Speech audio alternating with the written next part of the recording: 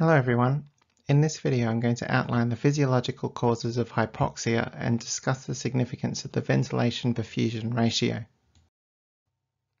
According to the legendary respiratory physiologist John West, there are 5 physiological reasons for someone to develop hypoxaemia, or a state of low partial pressure of oxygen in the systemic arterial blood.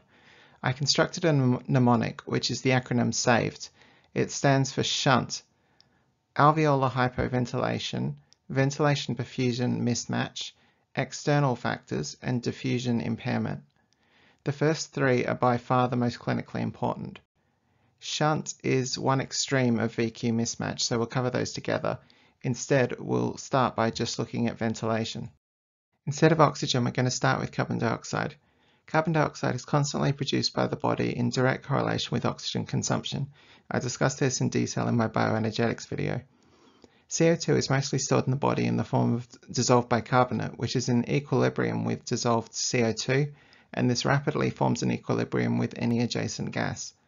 When we talk about the partial pressure of a gas in a liquid, it means the partial pressure that this quantity of dissolved gas would equilibrate with. It signifies the height of the diffusion gradient, not necessarily the exact equivalent concentration or content. You could think of it as akin to temperature rather than heat. CO2 exists in the atmosphere at about 421 parts per million, or 0.04%, which is 0.3 millimeters of mercury, which from a respiratory diffusion point of view is essentially zero, given that the normal alveolar partial pressure is 40, which is 125 times greater. Carbon dioxide easily diffuses down this steep gradient to fill the alveolus with its equivalent partial pressure. Throughout this video, I will use a symbolic alveolus, which in this case represents the entire respiratory volume of the lung, which includes the alveolar sacs and respiratory airways from around generation 17 down, shown in red on the far left. This volume of approximately 3 liters is the portion of lung volume that is close enough to alveolar sacs for gas transfer to take place by diffusion. As I mentioned, diffusion takes place rapidly, so the next step is to get that air out of the lungs, which is where ventilation comes in. If a person's tidal volume, VT, or the amount of gas moved with each breath was 500 mL, then about 350 mL of this would be carbon dioxide-rich alveolar gas, termed VA, and 150 mL would be the volume of the conducting zone, the so-called dead space, or VD, which has the same composition as humidified air. When we talk about ventilation in volume per minute in this context, we specifically mean alveolar ventilation, which is the tidal volume minus the dead space times the respiratory rate. The accent on VA means total amount of volume moved per unit time. This simple model should illustrate why less frequent larger breaths are more efficient at CO2 elimination than rapid small breaths. The body uses this instinctively in Kussmaul breathing for metabolic acidosis. As your minute volume approaches dead space volume, your alveolar ventilation approaches zero, though in practice, for smaller tidal volumes, the effective dead space decreases slightly, so a tidal volume of 150 mL will still move some carbon dioxide, but very inefficiently. The relationship between ventilation and CO2 is formalized in the alveolar ventilation equation, which simply states that the partial pressure of carbon dioxide in the alveolus or the pulmonary capillary is directly proportional to the metabolic production of CO2 and inversely proportional to the alveolar ventilation. The metabolic production term is also important. For example, hypermetabolic states such as malignant hypothermia can sometimes be identified by a sudden rise in CO2. I've previously described how respiratory effort is directly controlled by central chemoreceptors in the brainstem that sense CSF pH, which is primarily influenced by the partial pressure of CO2. Because respiratory acidosis triggers an increase in ventilation, you can see through this equation how it forms a simple negative feedback circuit. We can also use this relationship to identify causes of hypoventilation.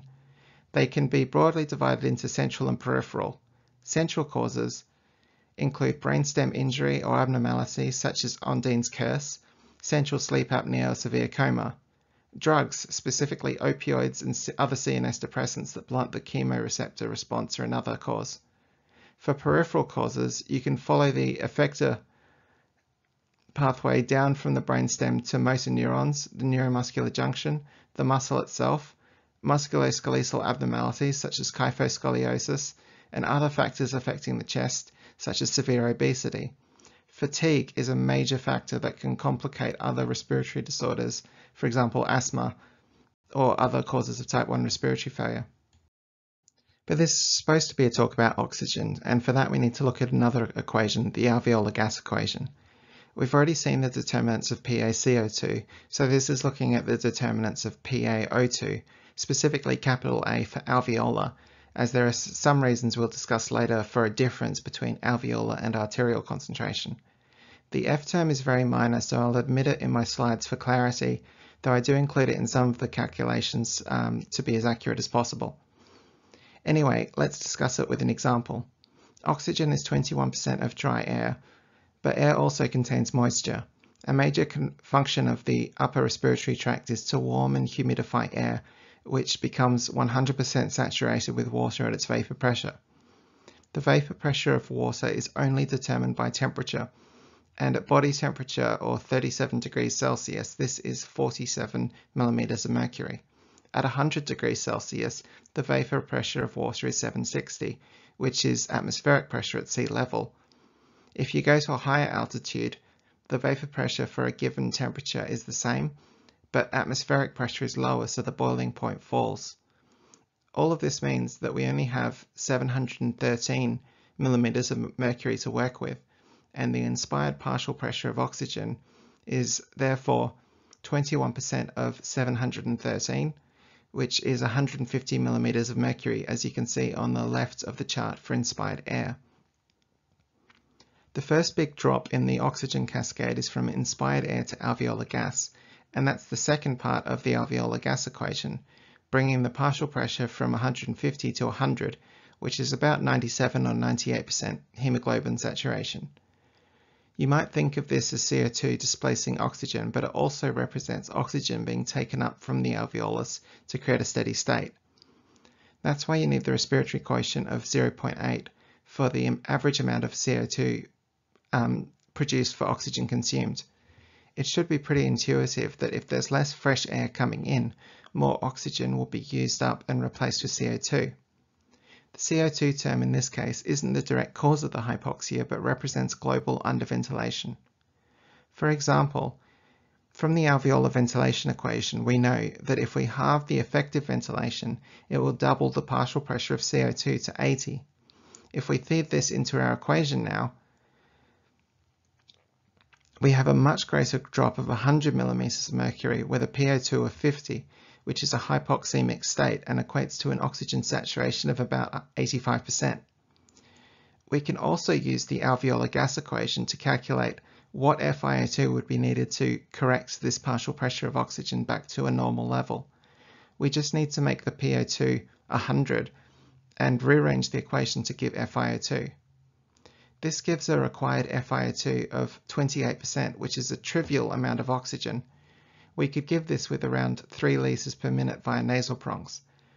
Notice that the CO2 is still 80 though. To see what this is actually doing, look back at the oxygen cascade. We have just raised the PO2 of inspired air to 200, but we still have the same hypoventilation with the same large drop between inspired and alveolar O2. This is why checking SATs with supplemental oxygen can be misleading, because a small amount of additional oxygen can mask serious hypoventilation. Going back to our 5 causes of hypoxemia, we can divide them based on their relative effect on oxygen and carbon dioxide. For hypoventilation, we've seen that the hypoxemia can be very easily corrected, but the hypocarbia is dramatic. This is necessarily the most significant respiratory cause of hypocarbia, as PCO2 regulates ventilation in a direct negative feedback process, and it's only through failure of the ventilatory response that we see significantly elevated levels of CO2. We've looked at global alveolar ventilation. Now let's look at the core topic of this presentation, ventilation perfusion matching. If you're like me, you will have heard people discuss VQ ratio and that they should normally match, and that a shunt is a VQ ratio of 0 and dead space is infinite, but didn't immediately grasp why we even talk about these concepts as a ratio. Why is ventilation on top? I got the idea for this video from a conceptual model in West's textbook and lectures. Think of the alveolus or lung unit as a vessel, and of perfusion or Q as a volume of water that's added to it.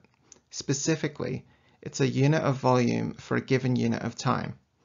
Ventilation, V, is a dye of negligible volume that's added to the vessel in terms of quantity per unit time. By definition, the VQ ratio in this example is the concentration or amount of dye per unit volume.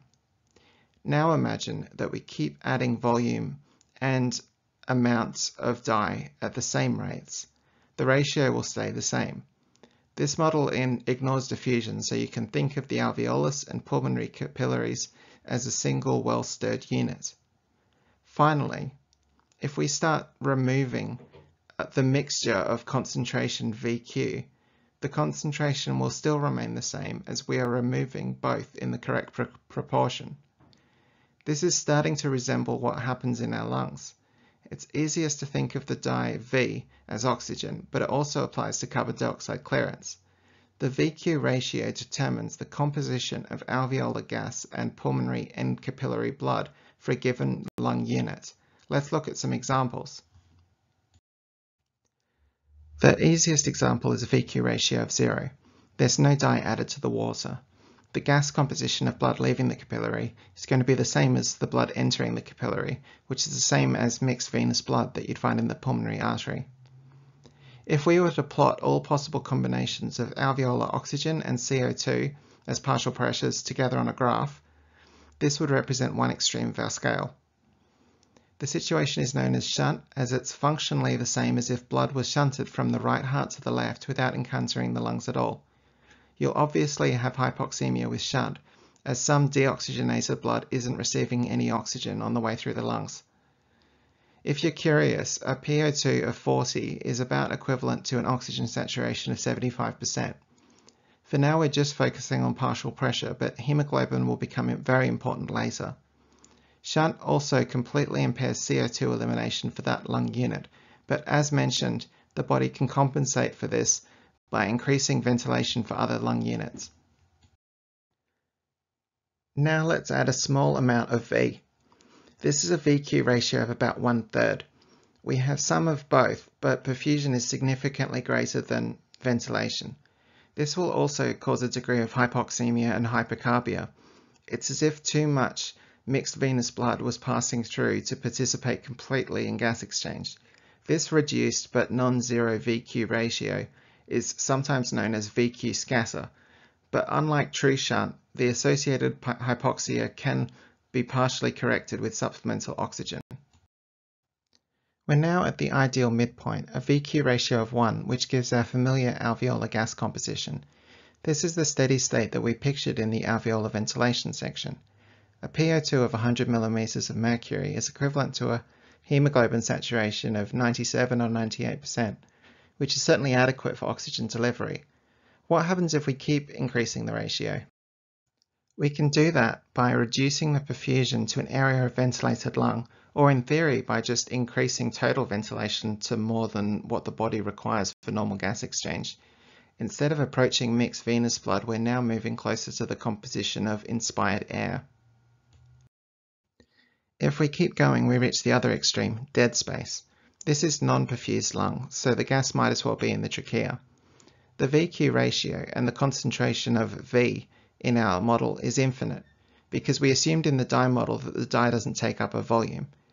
In reality, there is a maximal composition with increasing VQ ratio, and that is the composition of inspired air.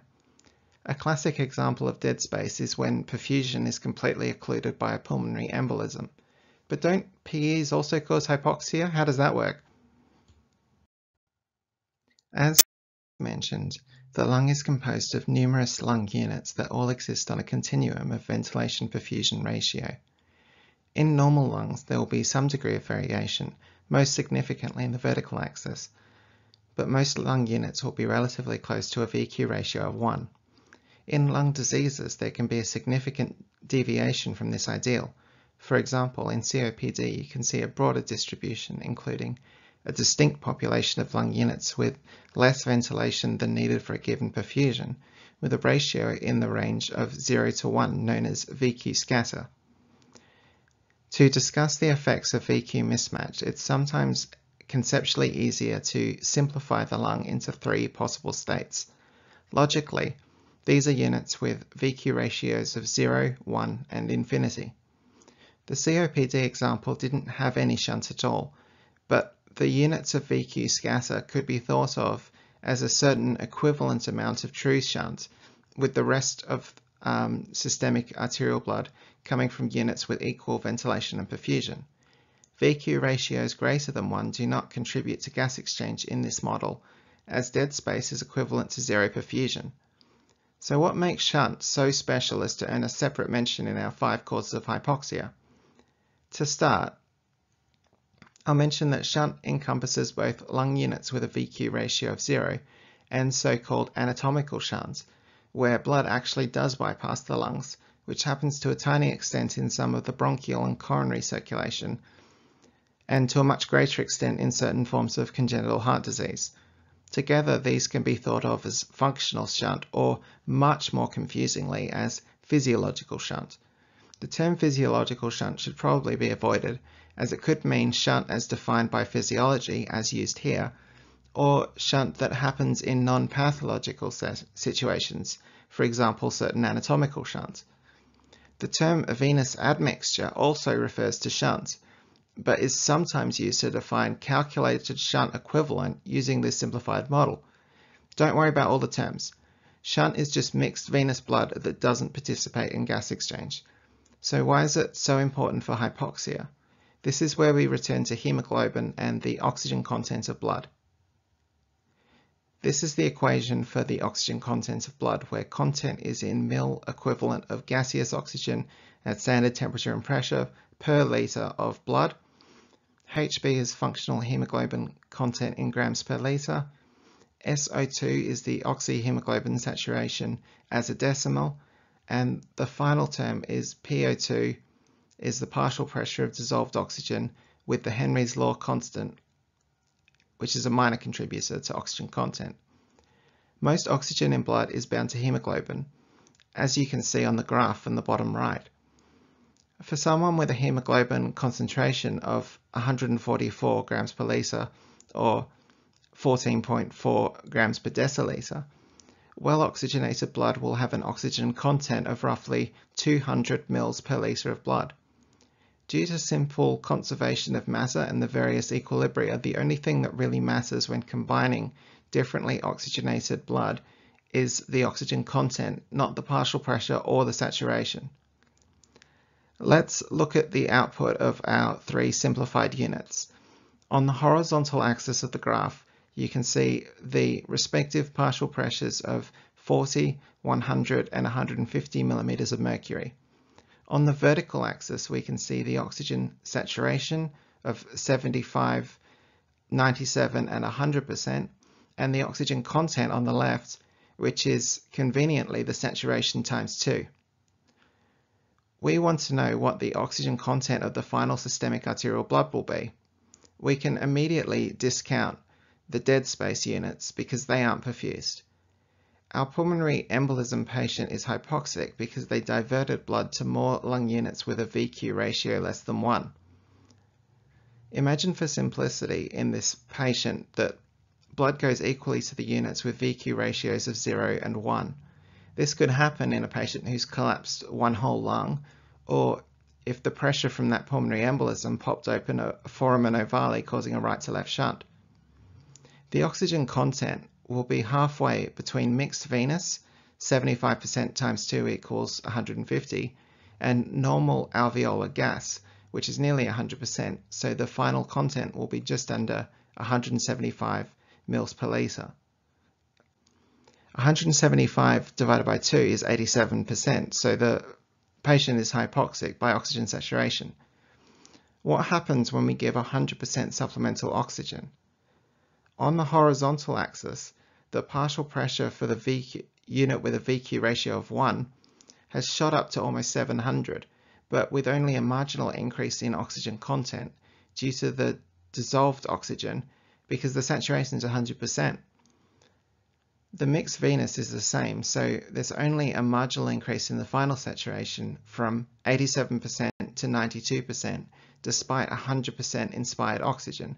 This is essentially diagnostic of a true shunt. Any other cause of hypoxia would improve, but the inspired oxygen simply can't reach the non-ventilated lung units. You can calculate the estimated fraction of shunted blood using this equation. The term CiO2 is the oxygen content of ideal alveolar and capillary blood, calculated using the alveolar gas equation and the oxygen content equation above. The CVO2 is mixed venous oxygen content, which can be calculated with measured or assumed values. Central venous might be a reasonable compromise if you don't have a PA catheter.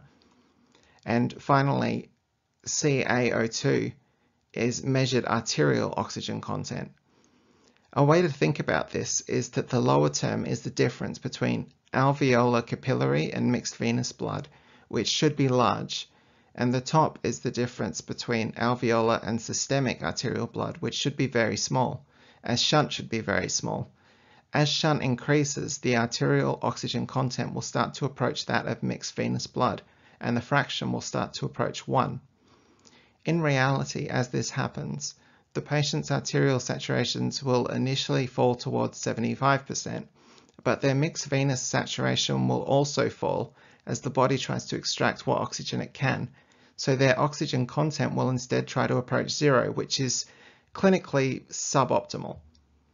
The shunt equation is most useful when values are measured with an FiO2 of 100%, as it will help to differentiate true shunt from milder VQ scatter.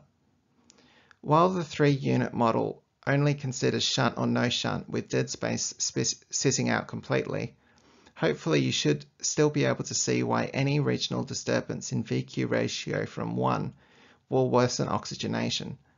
Blood from units with a VQ ratio of 1 is almost fully oxygenated, so any ventilation above 1 is a waste. The blood you didn't oxygenate will have to instead go to other units, which will lower their VQ ratios, and any blood going through units less than 1 can't be compensated by units with more than 1, both because the high ratio units have less blood flow and also because of the ceiling effect for oxygen content. To summarize, VQ mismatch will impair gas exchange for both oxygen and carbon dioxide, though the increased CO2 won't necessarily be evident, as patients will often compensate through increased ventilation, and CO2 has a more linear pressure content relationship than oxygen. True functional shunt will profoundly impair oxygenation, and uniquely this will not significantly improve with supplemental oxygen. If patients are hypoxemic from shunt, their CO2 may even be low due to additional respiratory drive. Next, we have a more abstract category that you're relatively unlikely to see in a hospital at sea level.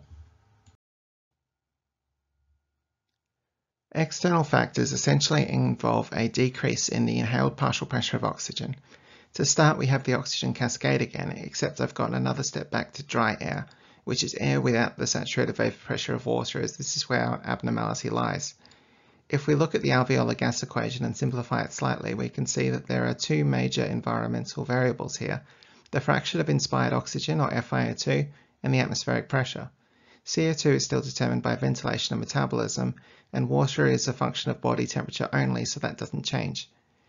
With normal values, we get an alveolar partial pressure of 100 mm of mercury, as seen on the graph, which is an oxygen saturation of about 97–98. We frequently increase the FiO2 for patients, but there are sometimes factors that decrease it. There have been instances where medical gas supplies have been incorrectly installed, for example in a Sydney operating theatre when nitrous oxide was connected to a port labelled oxygen, leading to 1 death and a severe injury. You can look online and see examples of people inhaling balloons of pure helium or nitrous oxide and sometimes losing consciousness from hypoxia. Low FiO2 is more common in industrial settings, typically in so-called confined spaces. The generally recognized safe threshold for confined spaces is an FiO2 of 19.5%, 1.5% below normal air. As you can see, this doesn't have a dramatic effect on alveolar oxygen. The reasoning for this seems to be related to processes that can lower the ambient FiO2. The simplest one is that the oxygen has been consumed by something. Rust formation requires oxygen, so a large quantity of iron rusting in a confined space, for example a ship's anchor chain, can lower oxygen to potentially lethal levels. If you measure 18% oxygen at the entrance, you don't know it's not lower further inside. The other possibility is that a new gas has displaced the oxygen, for example methane from organic processes, in which case the new gas would need to compose 7% of the ambient air to reduce the oxygen to 19.5%, and you don't know if that gas is harmful in itself. It seems that 15% FiO2 is about the threshold for hypoxia for normal breathing with normal lungs. Incidentally, this concentration is sometimes used to assess whether patients will tolerate commercial air travel, as it mimics the partial pressure of oxygen at cabin pressure. Our other variable is atmospheric pressure. This decreases with altitude and can be approximated with a reasonable degree of accuracy with the equation in the top right. You just multiply it by the conversion for 1 atmosphere, for example 101.3 kilopascals or 760 millimeters of mercury. To start, the city of Denver in the United States has an altitude of exactly 1 mile, and the atmospheric pressure is about 82% of sea level. This means that residents would have an alveolar PO2 of 74 rather than 100. It wouldn't cause hypoxia on its own, but it might take some getting used to. Next, we have the pressure of an airline cabin, which is typically equivalent to 8,000 feet or nearly 2.5 kilometers. This is right at the threshold of hypoxia, similar to an FiO2 of 15%. You definitely notice a drop on a pulse oximeter with this, although there's probably a little bit of compensation. Next, we'll jump to over 5 kilometers of altitude to Mount Everest Base Camp in Nepal. Atmospheric pressure is half of that at sea level, and if we look at the alveolar gas equation, we have a PO2 of 21, which would be an oxygen saturation of 35%. Well, that's a problem. How does that work? Well, people can get altitude sickness at base camp. It takes time to acclimatize, and one of the most important adaptations is hyperventilation. If you double your alveolar minute ventilation and lower your CO2 to 20, we get a more reasonable 47 millimeters of mercury of oxygen, which is maybe 83% sats or a bit more with the left shift. Everest has 4 more camps as you ascend the mountain and takes many days to acclimatize to each increase in altitude. The final camp, 4, is located at the threshold of the appropriately named death zone, above which it's impossible for humans to live for a sustained period. At 8 kilometers or above, doubling your ventilation isn't going to cut it. Doubling it again just might get you to over 65% sats, and if it's good enough for a baby with severe congenital cyanotic heart disease, you may as well try to climb a mountain with it. Interestingly, the summit of Everest appears to be close to the absolute threshold for humans to survive. Even while breathing like a patient with DKA, you can only get your PO2 into the 20s. The vast majority of climbers need to use supplemental oxygen, although one of the lowest recorded arterial PO2s in history, 19 millimeters of mercury, was measured in the death zone in the Caldwell Xtreme Everest expedition. I'll link to that paper in the description. The team also demonstrated the other major factor for acclimatization. Almost all subjects became polycythemic, which maintained the oxygen content of blood at close to normal levels, at least until they got to about 7,000 meters. We cannot go higher though. In 2005, a Boeing 737 with 121 occupants flying from Cyprus to Greece for Helios Airways depressurized during ascent because a switch controlling the cabin pressure was accidentally left in the manual setting. The 2 pilots did not identify this error or utilize their oxygen masks in time and passed out.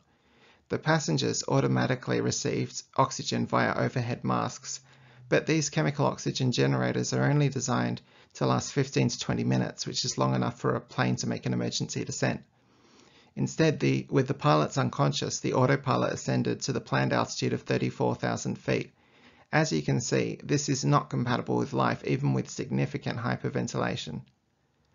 Once the oxygen generators ran out, it became a ghost flight.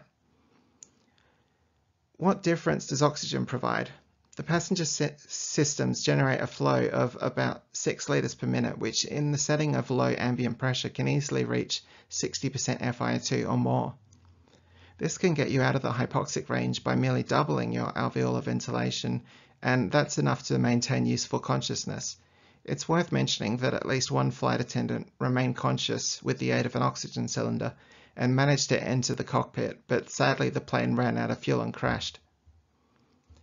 Our final term in the alveolar gas equation is CO2. Unfortunately, most of our models of respiratory physiology assume that the ambient CO2 concentration is negligible.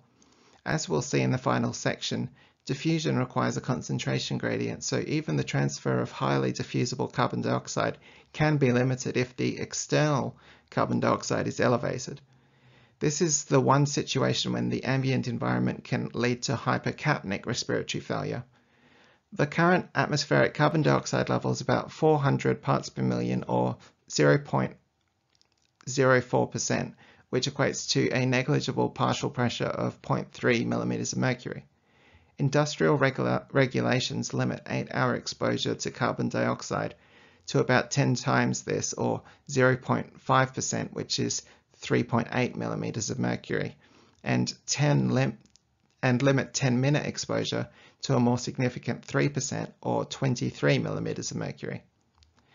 Outside of industry, moderate levels of ambient CO2, for example 1 to 5%, can be found in limestone caves. This is known in caving as foul air and can be enough to cause symptomatic hypercapnia. Another interesting situation involves closed environments that rely on carbon dioxide scrubbers to maintain breathable air. For example, anesthesia machines, rebreather diving, certain submersibles and spacecraft. If the CO2 scrubbers fail, the ambient CO2 can rise to potentially deadly levels.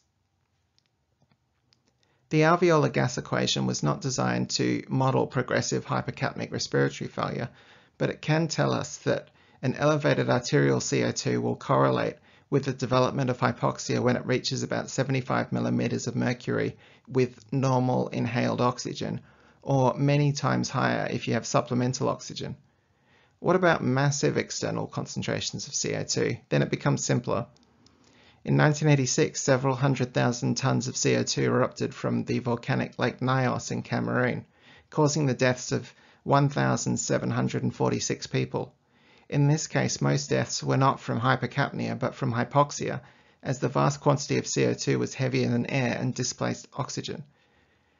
Similar deaths have occurred on a much smaller scale in confined spaces, often involving fermentation or dry ice. To summarize, external factors will typically cause a pure hypoxic respiratory failure, but occasionally hypercarbia if the ambient CO2 concentration is increased. Now we have our final cause for hypoxia, diffusion impairment. So far we haven't particularly mentioned diffusion abnormalities because in most circumstances both oxygen and CO2 can adequately diffuse across a membrane to prevent respiratory failure.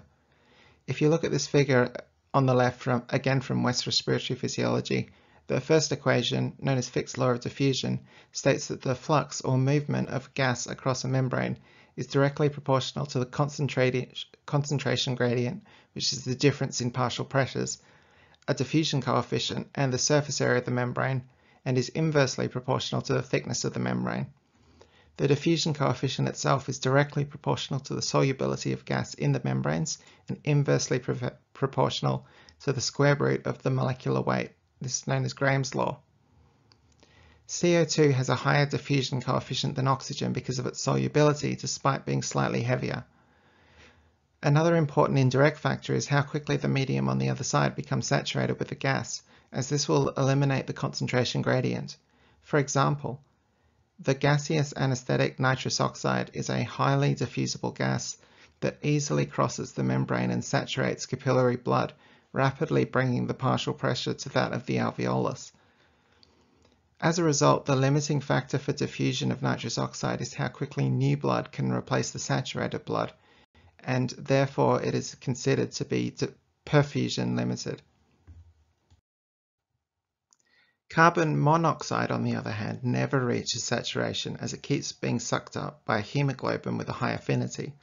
By the end of the blood vessel, there is still almost the same concentration gradient, so any limitation of diffusion needs to be due to other factors. D is a constant, so those will be membrane thickness and surface area of the alveolar capillary interface. For example, if you thicken the membrane, less carbon monoxide will diffuse across.